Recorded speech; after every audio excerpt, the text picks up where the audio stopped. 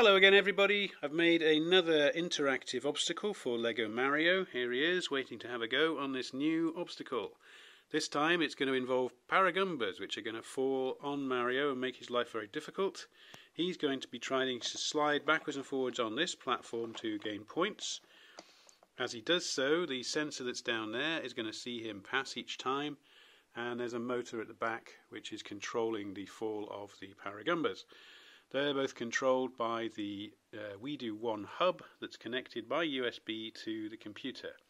One thing I can say about the Wedo1 hub as an advantage is that it means that you're not buying batteries all the time. This just runs off the USB power supply. So for a static model like this, it's actually a pretty good option. Anyway, let's get it going, get Mario on the course and see how we go.